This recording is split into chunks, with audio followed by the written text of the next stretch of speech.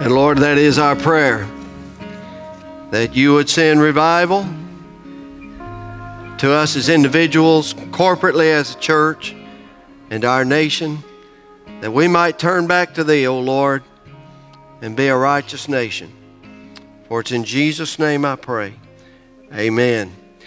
This morning, if you have your Bibles and want to look at the text with me, I invite you to turn to the Old Testament book of Micah. The book of Micah, short little book in the middle of your Bible. You may have to start in the table of contents, but that's okay. I'll be looking in Micah chapter 6. Micah chapter 6. And the title of the message today is, This Issue of Justice. What is it? And what does it mean? This issue of justice. What does it mean? And I want to read Micah beginning in verse 6 of chapter 6. Read verse 6, 7, and 8. With what shall I come to the Lord and bow myself before the God on high? Shall I come to him with burnt offerings, with yearly calves? Does the Lord take delight in thousands of rams, in 10,000 rivers of oil? Shall I present my firstborn for my rebellious acts, the fruit of my body for the sin of my soul? He has told you, O man, what is good, and what does the Lord require of you, but to do justice, and to love kindness, and to walk humbly with your God. This issue of justice, what does it mean? You know, a lot of times we use words in an incorrect way. And sometimes we do it and everybody knows what we mean. But for example, a person may say, when they're out of everything, they may say, I don't have nothing. But think about it. What do you have if you don't have nothing? Some of y'all never thought about it, I can tell. Here's another one. Somebody says, I feel nauseous. Well, what does that mean? Well, if you feel nauseous, then that means you're making other people want to throw up. Because the right word to say is, I feel nauseated. If you feel nauseous, then you might ought to check yourself. So I can tell that y'all haven't thought these words through. Let me give you one that I think you can understand. Suppose we use the word toad. Toad. If I said toad right now, y'all got various ideas of what I'm talking about. For example, if somebody jabs you in the ribs with their big toe, you just got toed. But if there's a frog sitting on your porch, that's a different toad. And if your car breaks down on the side of the road, you don't want to get towed in the ribs, and you don't want to call a frog. You want to call a truck because you need to be towed.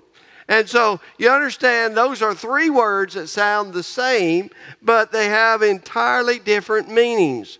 And I give you that humorous, I hope it was humorous, use of words because there's a lot of talk about justice these days and social justice. Social justice. However, justice does not mean the same thing to everybody the way it's being used today. We hear about social justice. You hear about it today in political speeches. The media talks a lot about social justice. And we hear it in social settings, in conversation. People talk about it. There's a multitude of sermons on YouTube and preachers today, and many of them are probably giving sermons on social justice. However, the term that is being used today for social justice and biblical justice have completely different meanings. And so there is different as being toed in the ribs. And so we want to look at social justice and biblical justice. The central truth this morning is God expects His people to act according to biblical justice and mercy. God expects us to act with biblical justice and mercy. And so this text that I read to you this morning, it is a popular text that is being preached today to promote the idea of social justice. For example, do justice and love kindness or mercy and walk humbly with your God. That's a strong text, but we need to see if we can understand what Micah the prophet is telling us to do. Because this justice is huge in the Bible. I read in the scripture reading where Jeremiah told the kings and the officials that came through the gate to do justice. And justice is the normal. It's a normal thing in the Old Testament, and the prophets declared that it is right and necessary for the kings to administer justice. And so, as we think about justice, we all recognize and have no problem defining injustice. For example, if you've been waiting in a long line and somebody breaks that line and gets ahead of you, you automatically just said, or just in your mind defined injustice, because you said, it ain't fair. He can't do that. That's wrong. We all recognize injustice. Probably one of the gravest illustrations of injustice would be when the Nazis murdered millions of Jewish people through the Holocaust just because they were Jewish people. And so we see that. We say it's unjust, it's unfair. It even makes us angry to see injustice. And then how about if somebody gets convicted falsely on wrong evidence in a crime and gets sentenced to jail? John Grisham is a popular author today, and I read one of his books, and it's about it's called The Innocent Man. And when I read it, it kind of made me rethink my position on capital punishment, because it's about a fellow named Ron Williamson, who was a promising up-and-coming baseball player. And the problem was he suffered from a brain disorder, and it slowly and gradually got worse until he lost his career, and he ended up wandering on the streets over in Missouri. And there was a terrible murder that happened in the city, and they couldn't find anybody to blame it on, and so they blamed him for it. And he was convicted of that crime, and he was sentenced to death by the electric chair. And he spent many years on death row through multiple abusive situations there. And then just hours before he was sentenced to die, they discovered through DNA that he was actually an innocent man. And he was let out of prison, but because of all the things that he suffered, he died an early death. And I read that story, and we see things like that, and we say, that's not just. It's unjust. So we like justice, we crave justice, we demand justice, and we want justice. And so what is justice? First off, I want to look at this idea today of social justice. You hear this term all the time, and what does it mean? I copied a little definition, but I'll elaborate a little bit. Social justice, how is the term used, and what do many people that are using this term mean? Well, I wanted to understand it, and I wanted a good definition, so I did what everybody does. I Googled it. And this is what came up, the very first definition. Social justice is justice in terms of distribution of wealth, opportunities, and privileges within a society. Now, that's just a raw definition. Another definition was, social justice may be broadly understood as the fair and compassionate distribution of the fruits of economic growth. That's according to the United Nations. Here's a little bit longer one, but follow with me. Historically and in theory, the idea of social justice is that all people should have equal access to wealth, health, well-being, justice, privileges, and opportunity regardless of their legal, political, economic, or other circumstances. In modern practice, social justice revolves around favoring or punishing different groups of the population, regardless of any individual's choice or actions based on value judgments regarding historical events, current conditions, and group relations. In economic terms, this means redistribution of wealth, income, and economic opportunities from groups within social justice advocates considered to be oppressors to those who are oppressed.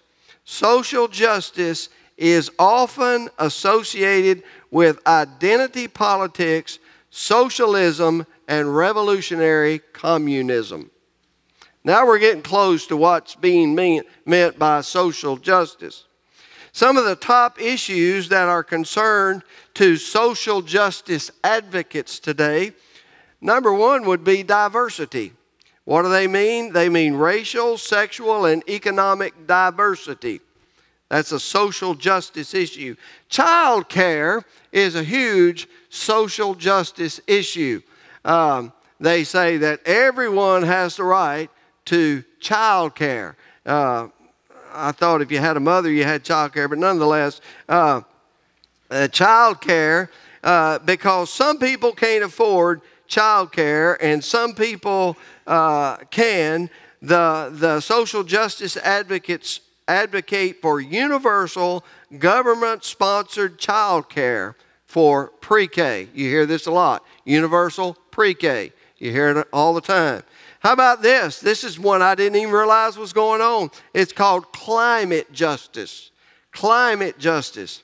One leader in climate justice, her name is Mary Robinson, she wrote this. Now, I hope you can catch this and you don't. Climate justice informs us how we should act to combat climate change. We must ensure that the transition to a zero carbon economy is just and that it enables all people to realize their right to development.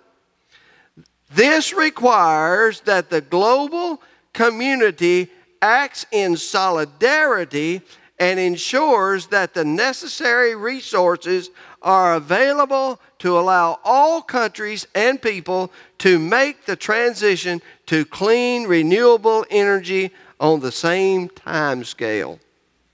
Now, that's a lot of words, but basically what that person is advocating is that climate justice demands that we throw all the wealth of all the world into one big pot and then equalize all the countries around this idea of climate change. And then there's refugee justice. Refugee justice simply means open borders, that there's no such thing as borders. Creating affordable housing, we're told, is social justice. The way to do this, according to these activists, is that the government confiscates money from people who have more and then redistributes it to people who have less. I don't know if you've ever seen the classic old movie called Shenandoah with Jimmy Stewart. If you haven't, you've missed the greatest movie he's ever made. But there's a portion in that movie where the state of Virginia comes to Jimmy Stewart, the character he plays, and says, we want to buy your horses. And he said, well, these horses are not for sale. And he said, well, I think I need to warn you that the state of Virginia has given us the authority to confiscate horses that are not for sale. And Jimmy Stewart's son is standing there and he says, Paul, what does confiscate mean? He said it means steal. That's what it means. And it still means steal. But how is this social justice to be achieved? Social justice proponents say that it cannot happen without the strong arm of the government leveling the playing field. And therefore, in order to have real social justice, we have to convert to a socialistic government. And the problem with social justice is obvious. It fails to consider the multitude of factors as to why some people have while other people have not. One obvious thing is individual talent and giftedness. Some people actually try harder than others. That's why they have more and others have less. Then there's personal responsibility and personal behavior. Some people have because they behave themselves and act with decency and righteousness. Other people don't have because they flitter everything they have away on gambling, drugs, alcohol, and other such things. And is it right to take money away from hard-working people and give it to lazy people? Well, you know as well as I do the answer to that. When I was a boy growing up, we had a benevolence ministry at the church I was going to. And we had a family live down the street, and they had a house full of kids, and they were in need of food. And so our church was taking food to these people and feeding them. But they noticed that there was a man in that house who was able-bodied and yet refused to work. And so our church, when they delivered food to this family, they took it, they set it on the table, they said the blessing, and they let everybody in the house eat except for that man. Because the Bible says if you refuse to work, you ought not eat. And that's biblical justice. There's another question. Who's going to make sure that once the government seizes total control of all the resources, such as housing, child care, health care, energy, food, how do we know that the government will redistribute this in a just way? Well, history gives us the answer to that. Because everywhere it's been tried, it's been anything except justice. Look in the former Soviet Union. The elites lived well, but the peasants starved. Look about in Cambodia. How about Venezuela? One of the richest countries in South America. And today they're eating their own pets and can't find toilet paper. And that's a serious problem. Go to Cuba. Why do you think people in Cuba and Venezuela are trying to flood into the United States? It's because they're fleeing communism and socialism and social justice so that they can have real justice. One thing's for sure, that the only equality that ever arises out of this so-called social justice movement, the only justice that ever arises out of it is that everybody becomes equally poor. And that's how it works. And so social justice is one of the hottest, most influential topics amongst young people today. College campuses foment with this social justice idea. This is a dangerous Marxist movement, and it even drives the national policies today. The riots in the streets that we all witnessed last year, what were they crying for? Social justice. The defund police movement comes out of a social justice mindset. And these self-righteous social justice warriors feel justified in looting, in rioting, in destroying public property because they believe that they are standing against systemic injustice.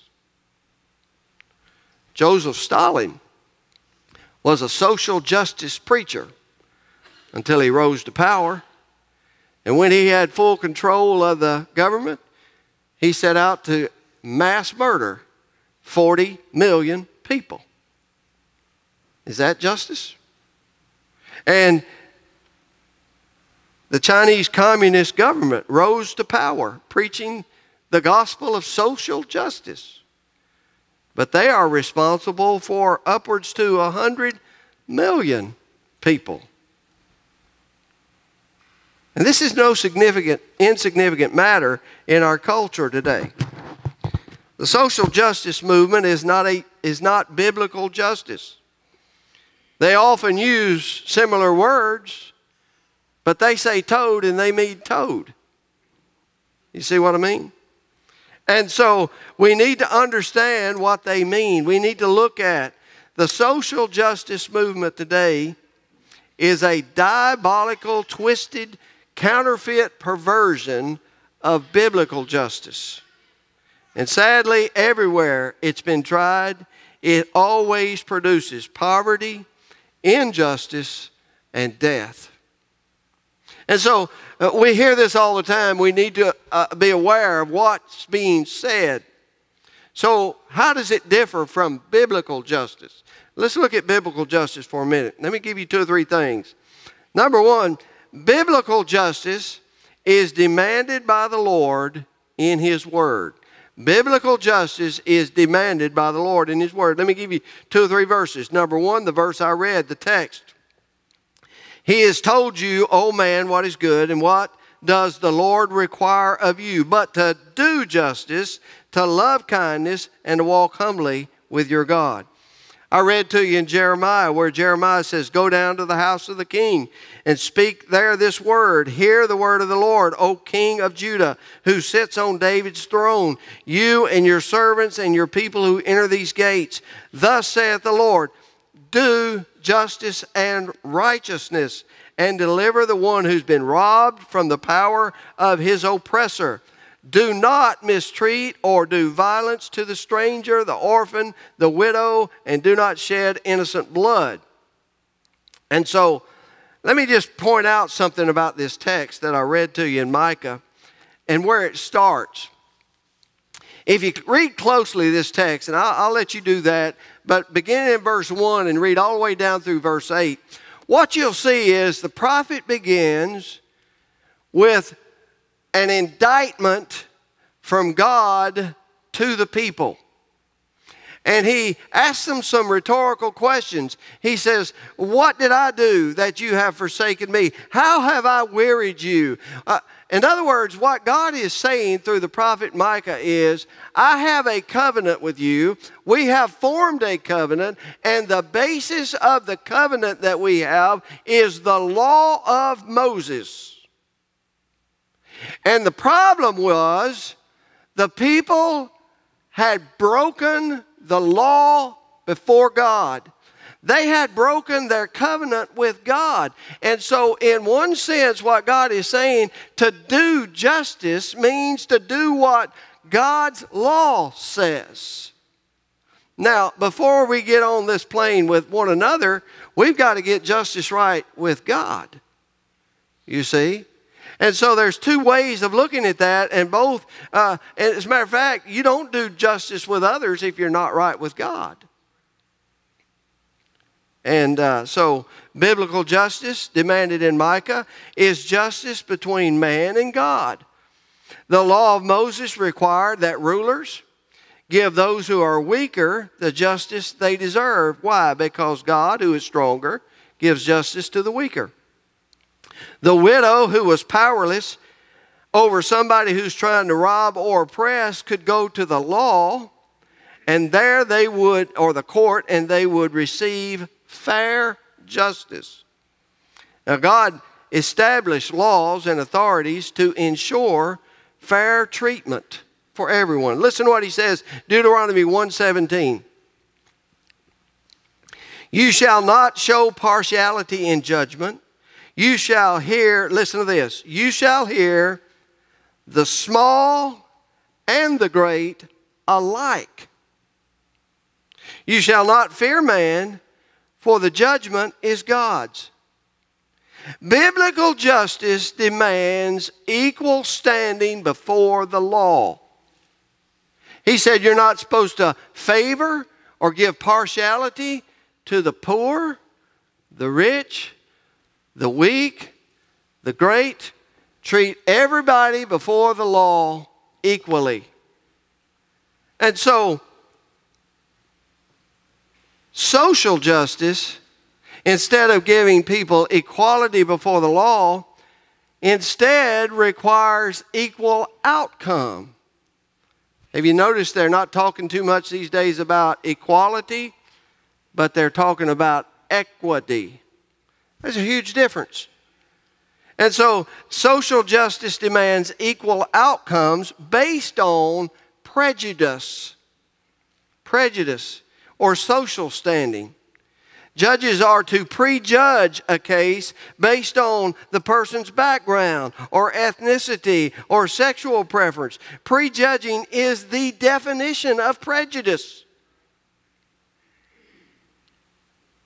But when the Bible says no partiality, it means no partiality. True justice demands that judges treat the great and the poor equally. It's unjust to give preferential treatment to a rich person. It's unjust to give preferential treatment just because somebody's poor. Here, the small and the great. Have you ever seen the symbol in America of Lady Justice? The traditional visual symbol of justice is a blindfolded woman holding scales and a sword. The scales are for weighing right and wrong. The sword is to punish the guilty. The blindfold is to show that she is impartial, that she does not treat friends differently from strangers or high-ranking people better than the humble ones because she does not see them. But she's not deaf because she listens to all the evidence put before her. Justice. Social justice, on the other hand, is not blind.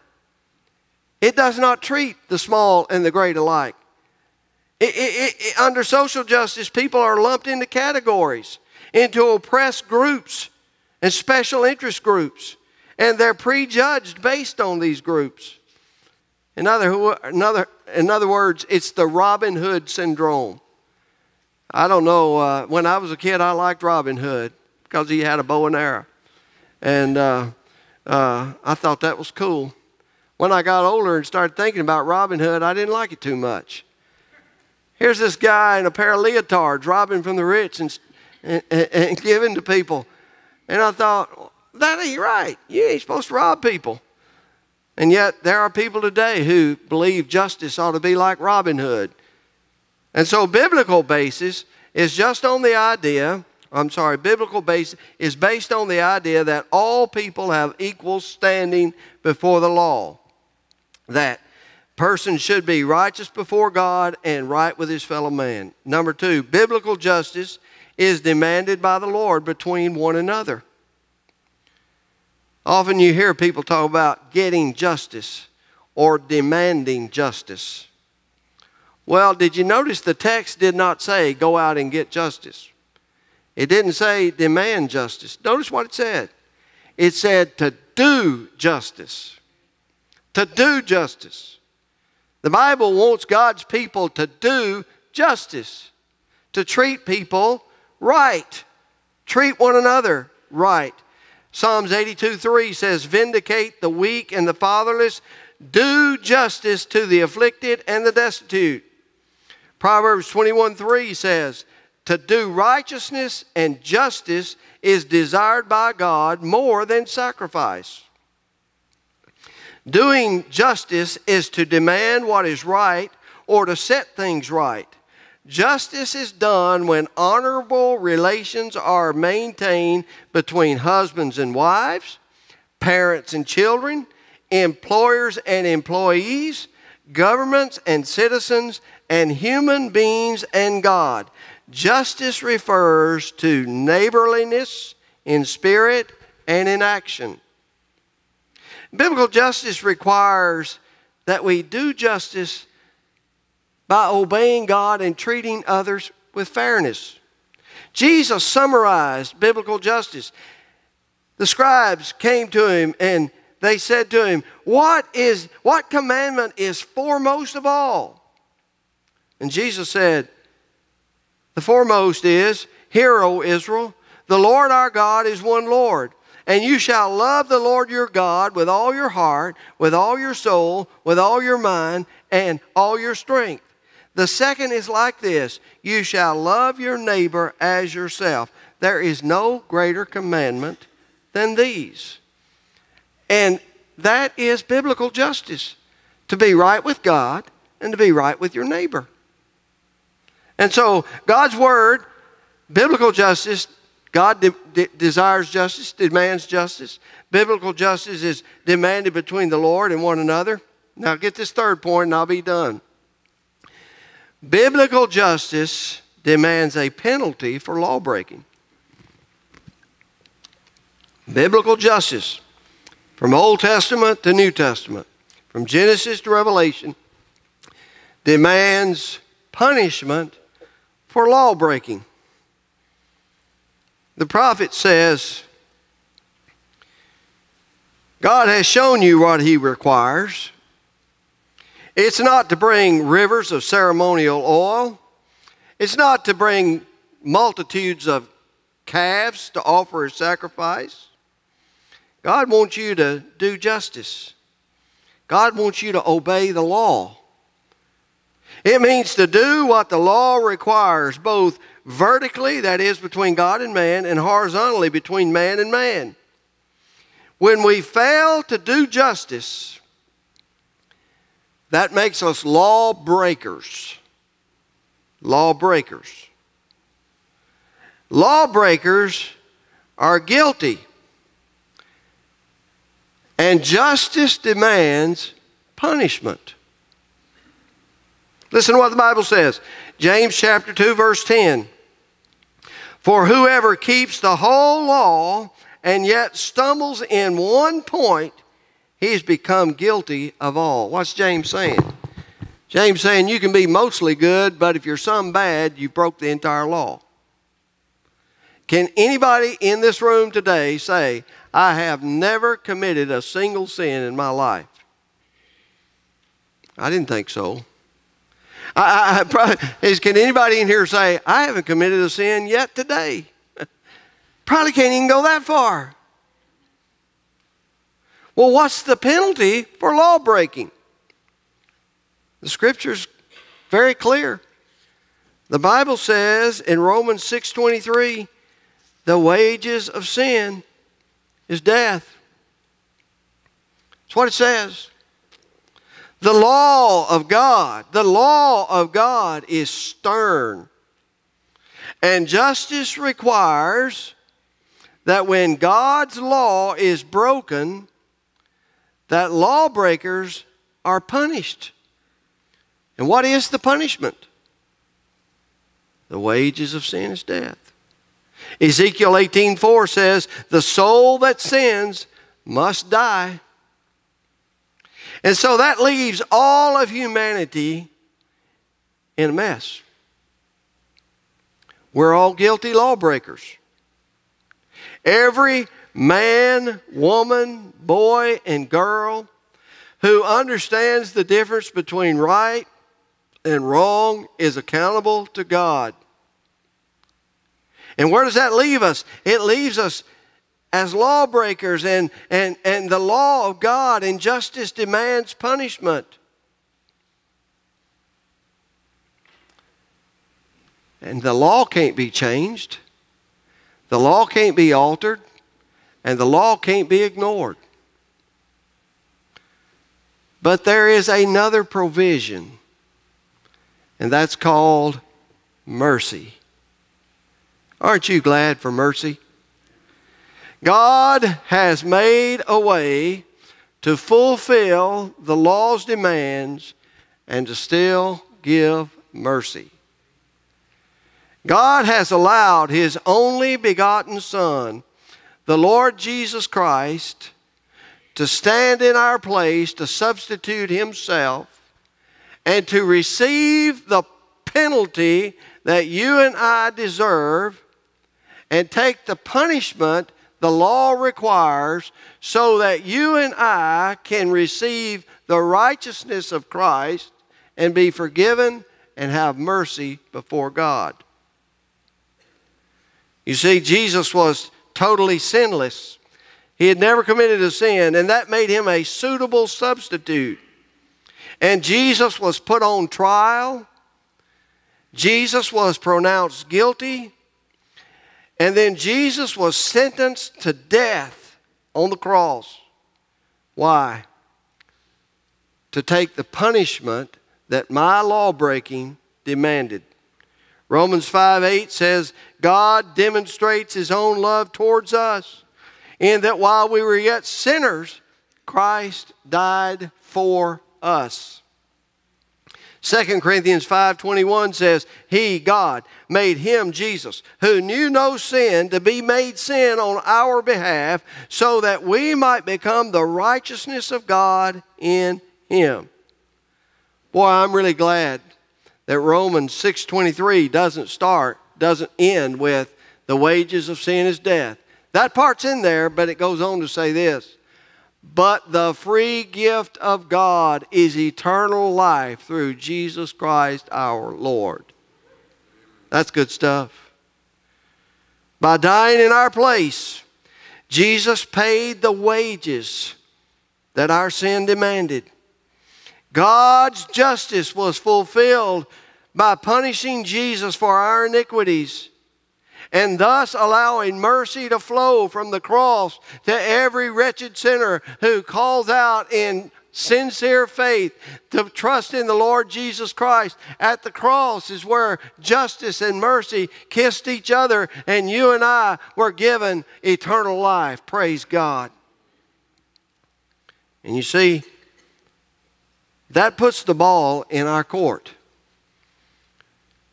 because there is no other propitiation. There is no substitute other than the Lord Jesus Christ. That's why we preach that Jesus is the way, the truth, and the life, and no man comes to the Father but by him. Have you asked Jesus to be your Savior? Have you allowed him to receive your punishment and received eternal life by faith? Because you see, the pardon is there, and the pardon is offered, but you must receive the pardon. In 1830, a man named George Wilson, he killed a government employee who caught him in the act of robbing the mail. Wilson was tried and sentenced to be hanged. The President of the United States, Andrew Jackson, sent Wilson a pardon. But George Wilson did a strange thing. He refused to accept the pardon. Nobody could figure out what to do, because up until that time, nobody had ever refused a pardon. And so Wilson's case was sent to the United States Supreme Court. Chief Justice Marshall wrote the opinion, and he said, quote, "A pardon is a slip of paper, the value of which is, listen, the value of which is determined by the acceptance of the person to be pardoned. If it is refused, it is no pardon. George Wilson must be hanged." And so he was. You say, man, that guy's a fool. Well, maybe he is. But I tell you, someone who is more reckless than that is somebody who would hear that Jesus Christ died to pay the justice that our sins deserve, and still refuse that pardon that's offered. And so this morning, if you've not yet trusted Jesus Christ as your Savior, I would encourage you to do so right now. Right now. You see, the Bible talks about we can be justified just as if I'd never sinned. You can receive a full pardon based on what Jesus did for you, not based on what you do for God, but what Jesus did for you. And if you surrender your life to Him and call upon His name, you will be forgiven, the slate will be wiped clean, and you'll get a new heart and a new life. And He says we are to do justice and to love mercy. The last thing I want to say is this. We who've been given a pardon have received mercy. We should also extend mercy and forgiveness to our fellow man. Would you stand with me, bow your head and close your eyes? Every head bowed and every eye closed this morning. Maybe you've never received your pardon. It is offered. The Word of God is true. You can't earn a pardon. It is a gift, but it's available. You receive it by faith. So this morning, if you would like to be saved, if you'd like to be forgiven, if you'd like the guilt of your sin removed, and you're ready to trust the Lord Jesus Christ, you say a simple prayer like, Dear Lord Jesus, I admit that I'm a sinner. I've broken your law and I'm worthy of punishment. But I believe that Jesus died on the cross, died in my place. And today I humbly ask you to forgive me, and I receive Jesus Christ as my Savior and Lord. If you said that prayer sitting in here or standing here this morning, would you share that decision with the rest of us? Would you just, in just a few moments, we're going to begin to sing, and if you just step right out and walk down here. We won't embarrass you. We don't make fun of anybody. We don't make you make a speech. We just want to know, and we'll share that. We'll rejoice with you. And that way we can help you to take the next step towards baptism and your walk with Christ. But then this morning too, if you've received a pardon, do you love mercy? Do you extend mercy? Is there someone you need to extend mercy to? And Father, we pray, somehow, some way, whatever said here today would bring glory and honor to the precious and holy name of Jesus. For it's in His name I pray. Amen.